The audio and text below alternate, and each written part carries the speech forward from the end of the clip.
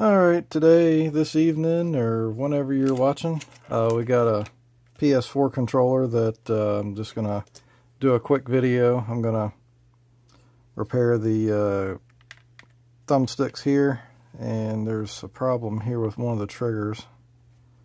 It's pretty loose, so I'm going to replace that. So, let's get started. I'm going to go ahead and take it apart here.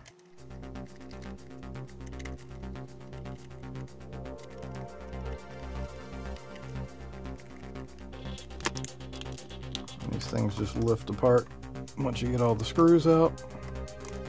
Can be a little tricky to separate it right at first. This is a first generation controller. It doesn't have the little light bar and the touchpad here.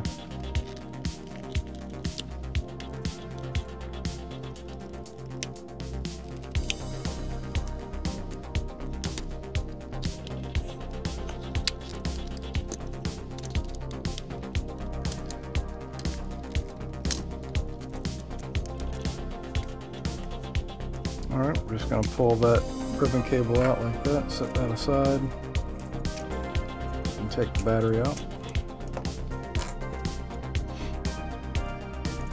This little tray right here, there's a couple little release tabs. If you just pull that one up like that, and that one, push that to the side, and that'll lift straight out. We'll put that aside. Then we're going to lift that tab and pull this out. The second gen controllers don't have this little tab here to lift up. It just pulls straight out like that one. And one other thing that you will need to do is to unsolder the motors for the vibration. I'm just gonna get those out of the way here.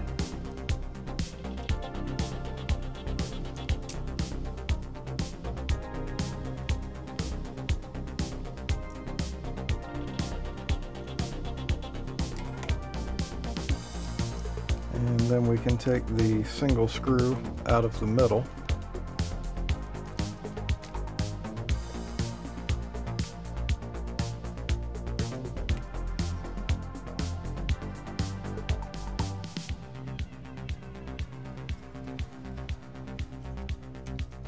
And just lift that board out like that.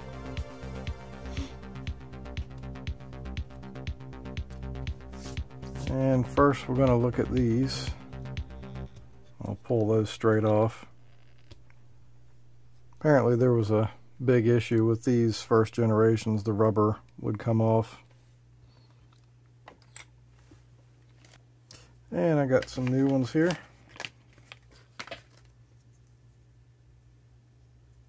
These can be found all over the place. To be honest, I can't remember if I got these off of Amazon or eBay. I'll try to find that out and then put a link in the description. And they just push straight on.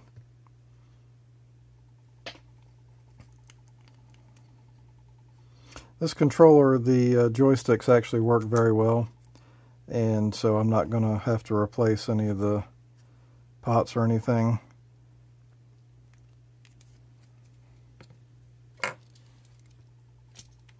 Now, this is another story. I'll set that aside. The buttons on this particular controller were very squishy, and I believe that is due to the pads being worn out. Yep, as you can see, they're really pulled apart there, especially that one, which is okay because I do have some replacements for those too.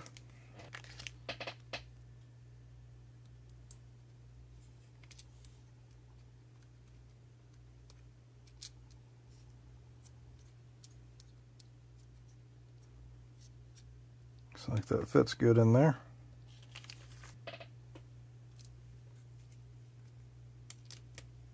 I'll replace the one for the D-pad. It doesn't look as bad. Controller is a little dirty.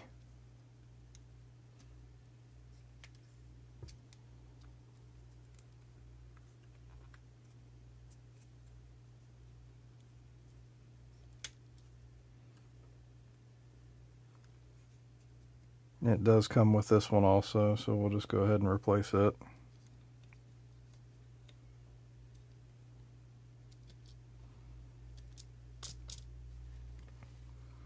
And as far as these go, I know that one of these had an issue. It did not feel very good. Oh yeah, the looks like one of the little pins is broke off here, as you can see. Yep, right there. That pin should not still be in there like that.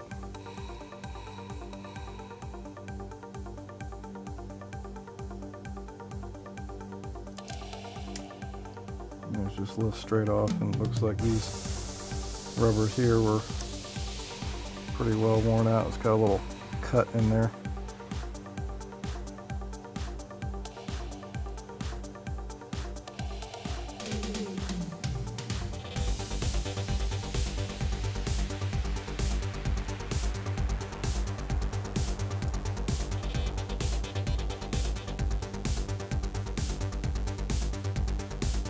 Looks like the replacement fits good.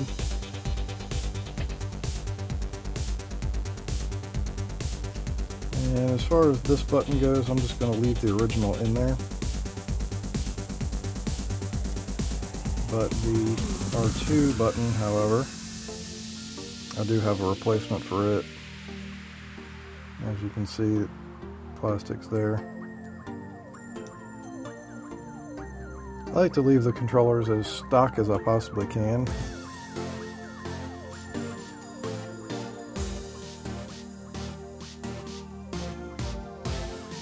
And these little springs here, they basically go around the little pin like that. And then there is a slot that it fits into on here. Let's see if I can get this a little bit closer.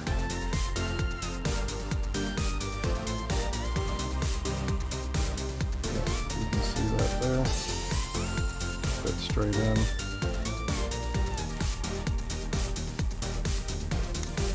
Lock it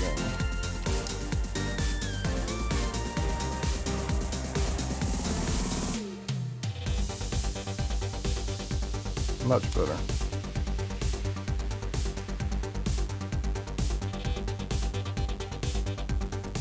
Go ahead and take this one out.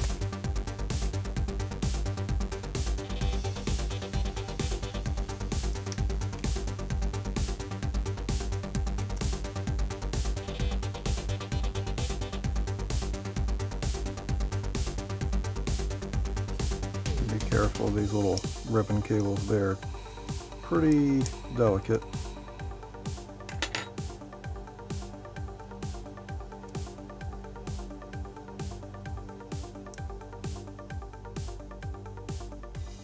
I don't know if you can see it on the camera, but there are two little holes in the plastic where the little rubber pins fit down in there, and that's kind of what holds it in place. Yep, you can kind of see it right there. Alright, I'm just going to reuse that button. There was nothing wrong with it. And just so the others match, I'm going to use one of the new ones in place of that one there.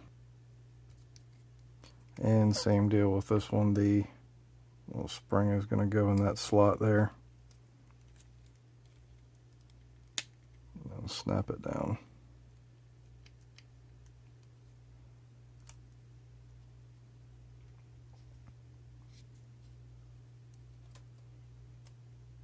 Yep, everything else looks pretty good, so I'm going to go ahead and put it back together.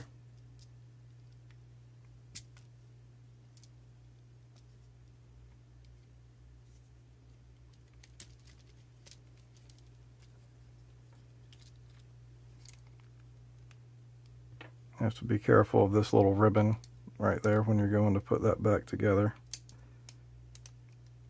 It should go through this little slot here in the plastic.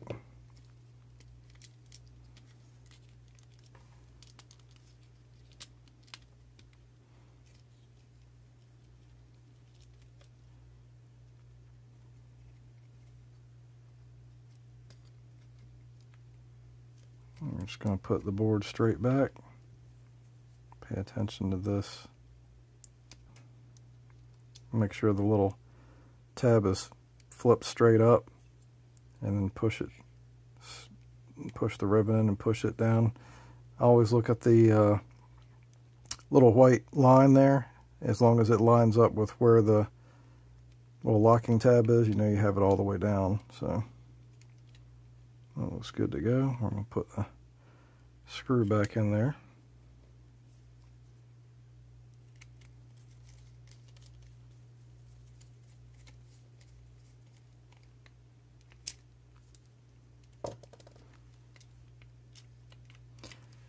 And on the board there are markings for the red and black, the positive here, just like on this side, positive. Honestly, it doesn't really matter. It's just a motor that spins and vibrates. The weights are just offset, so it vibrates. This is the one that gives you the heavy vibration, and this is the light. It doesn't really matter which way they'll spin, they'll still work. So that's one instance where it doesn't really matter too much if you get them mixed up.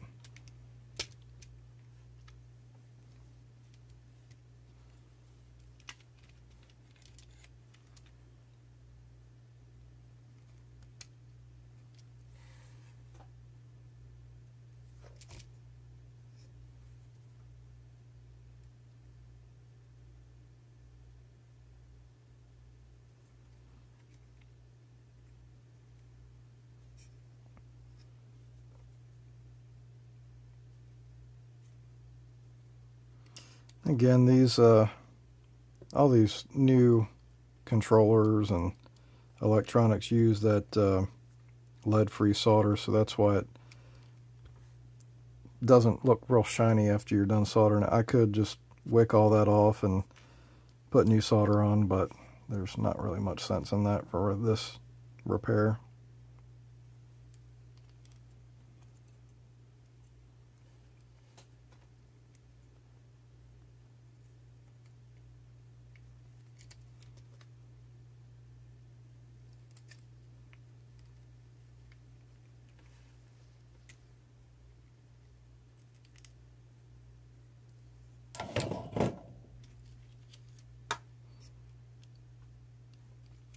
Alright, that looks good. Then we're going to put the battery tray back in. It just sits down in there. And I'm knocking stuff everywhere. Those new buttons came with new springs, by the way.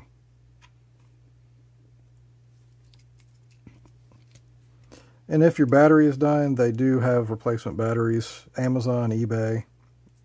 I would just go by the ratings. I know a lot of batteries, replacement batteries, can sometimes not be as good as the originals. So I would just go by the reviews. And there is also a difference in between the first generation controller and the second. This one, the connector is a little bit different. The second generation, the connector is turned the other way, and it's a little bit smaller. So you might want to keep that in mind when getting a battery for your controller. This one seems to be okay, so I'm just going to leave it. Although these original ones, I don't know if you can see it. If I hold it at that angle, you might be able to. This is a 1000 milliamp hour. You can get batteries that are 1500 or even 2000. Can't really guarantee that they are what they are rated at, but potentially you could have double the controller life if you upgraded the battery. There's another possibility too, is if you got a battery for a Generation 2 controller, you could also change the connector and just cut this one off and solder the other one on. That's another possibility if you could find one that was more capacity than this one. The battery might be a little bit bigger, so there are some plastic pieces in this tray that you may have to shave down, like this here and here and on this side, because this here is also in the corner, so you may be able to go this way just a hair if it's a little bit bigger, but probably be best just to find one with the same dimensions. Alright, well, I'm going to put this ribbon back in. And this one just goes straight down like this. It just pushes in. I say it just pushes in. Easier said than done. There it goes. And it's probably easier to put together than it is to take apart. Some of those clips were a real pain. We'll hit the PlayStation button and look at that, it's flashing, so it is working. The buttons feel way better. The triggers are good. So I'm going to put the screws back in it, and that will be it for this video. If you enjoyed this video, please like, subscribe, comment if you have any questions.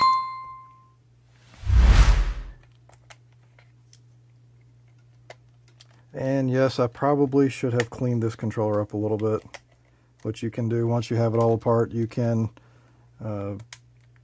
wash the plastics off and put it back together, which is probably what I should have done, but this is just an old controller that I got with a PlayStation 4 that I repaired, so it doesn't really matter. I just wanted to make sure that the buttons themselves worked well.